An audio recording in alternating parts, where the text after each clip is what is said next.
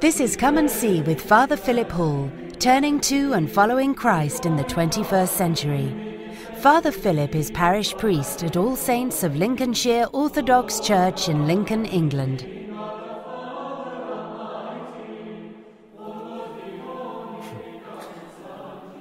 In the name of the Father, and of the Son, and of the Holy Spirit, God is one. Amen. Begin by reading Matthew chapter 14, verses 14 to 22, and concentrate on verse 16, where the Lord says, "You give them something." Now they came to him, telling him to do something, and he immediately turned it back. You give them something. What do you have? Give them that. And they managed to find some fish and some bread. Well, quite frequently people come to me and they say, "What are you going to do about X, Y, or Z, Father?" And they're often people who need practical things like food and clothing, or housing, or shelter, or it might be people who need support and advice and help. It might be people who need information, and they come to me and say, you tell them, Father, whatever it is that they need to know. Or, of course, it might be the most important thing of all, and that is that they need to find Christ himself. And I'm saying to you, you give them something.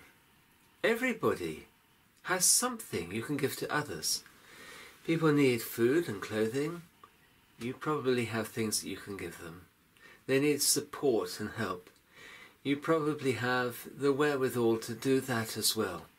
To support, to listen, not necessarily to counsel, but to be there alongside them, to pray and to help and to love them.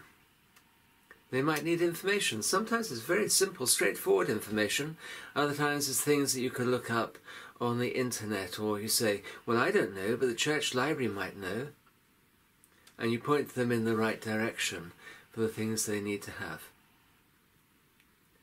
It could be that what they really need, of course, is the food that lasts to eternity, and that is Christ himself, our King and our God. And you might not know everything there is to know about Christ. That doesn't matter. Tell them what you know. And you know, it's an interesting thing, they're not really interested in what you know. They want to hear your experience of Christ. They want to see into your heart. Do you love Christ, or is it just something or other that you mouth with your lips? So next time you find people in need, you give them something. God bless you, your prayers. Amen.